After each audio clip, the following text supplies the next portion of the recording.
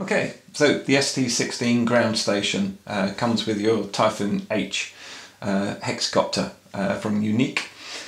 First of all, when you pick it up, it's reasonably heavy, 1200 grams, and it's not bad. I mean, you can easily hold it with one hand, really not a problem. You're never going to fly with just one hand, so two hands on it, and now it's sort of, because of it's so wide, it seems to actually fit quite well. I really haven't had a problem with it. I've flown several batteries which last between 20 and 25 minutes on average, and not had a problem whether I've used the lanyard or whether I've just held it. It really, you don't get tired with it. Well, I certainly haven't anyway. The reason that it's so wide is you've got a HD 720 screen here, which is a touch screen, and we're going through the functions of that. If I flip it over, there's a couple of lovely sort of grips here, which is quite rubberized, so they're really good to hold, and you certainly feel like you've got a grip on it. The actual strength of it, I try and twist it, it doesn't twist. It's a very good construction, I think, and it's finished in a sort of a spray coated matte black. It's not quite rubberized, but to be honest, it's not far off it. It's rather good, I think. The actual layout of the system I find good. I alternate whether I'm a pincher with flying or whether I fly on thumbs. This one I tend to fly on thumbs quite a bit because it just seems to suit the system. Your hands wrap around the back here and you can fly on thumbs. That also leaves your index finger free to alter the switches if you need to while you're flying as well. The only one you can't do is the pan control on the actual camera. You would need to pinch that with finger and thumb. That's the way I do it anyway. You can't activate it with just your index finger. I'm just pointing out things that I've learned as I've been flying it and been using it. So these aren't faults, they're just the way it is, to be honest. To activate the video, you simply press the video button here. To activate taking stills, you take a still here. These ones down here, these which you would probably think would adjust trim or be used when you're actually using it in tablet form, they're not. They don't do anything at all at the moment. Whether or not there'll be a development that will bring something in, but with the original H, these don't actually do anything at all. As I said, switches are handy.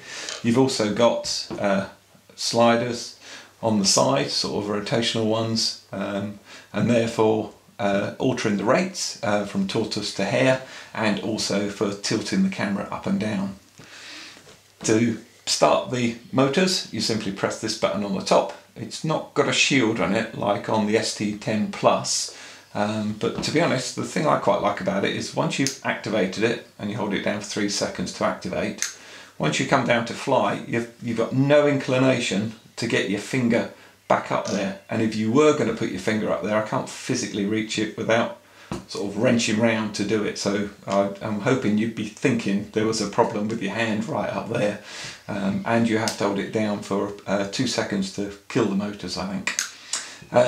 So that's the on and off for the motors. The landing gear is here, so flick it up and the landing gear goes up, and then as you come into land, obviously you flick it down. To attach the lanyard, you have 4 little clips, so they just simply attach like this.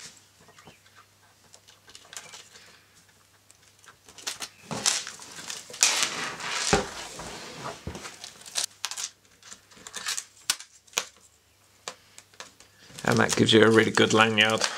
As you can see if I put it around the camera, you can have no problems with that being in the way.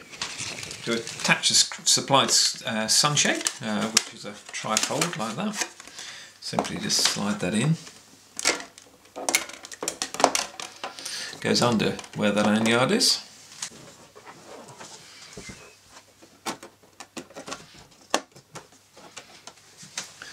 And again, this doesn't affect how the lanyard works. It's designed to go around the sunshade like that. Okay, onto the base of the unit now. And you've got a 3.5mm jack socket there. So basically anything, it's stereo as well, so you can plug in your earbuds or external speakers if you wanted to listen to your music. You've got your micro SD card slot there, and that goes in, I'll just show you, that goes in contact side up as it goes in, but the top of the unit is here obviously. And then charging the ST16 couldn't be any easier. Basically a micro USB socket there, and then you can just plug that in and use either a car, plug it in with your car, or you could use your phone charger, or the actual charging station for the Typhoon H battery has a USB connection there, so we can just plug that in and charge the actual ST16 while you're charging your H battery. Okay, so we're on to the basically the back and the top. If you notice, there's a cloverleaf antenna here and a rubber duck or stick antenna here. Nice thing is about them, they can be easily upgraded, or if you want to change them, because they're just SMA connectors, both of them, so that's nice and easy. You don't have to get into the unit. Also means there's nothing blocking the signal as well, which helps a bit. You've got HDMI out, which is great if you're surfing the web and you just want it up on a big or different screen, or if you want someone to be a passenger with you, they can plug in, have an external monitor, and they can see what you're flying basically. So it's rather good, I think. Got a good carry handle. This is really solid, makes it like almost like a mini briefcase sort of thing. Makes it very easy to cart around. While we're at the back of the unit, you've got the battery, which is a rechargeable battery, and it's plug and play as well. So if you needed extra power, you could always get another battery and always carry it along with you. So 3.6 volt and 8,700 milliamp hour. And that's just simply held in like that. Under the carrying handle, as you possibly can hear, there's a couple of fans going. I assumed they were both just exhaust fans, but actually on closer inspection, and I'll show it to you this way, I'll try and hold that feather there, it's not going to stay, because that one actually blows out, and if I put it there, you can see that one actually sucks in, so it's actually circulating the air around the processor, which I think is brilliant. It's going to keep it nice and cool.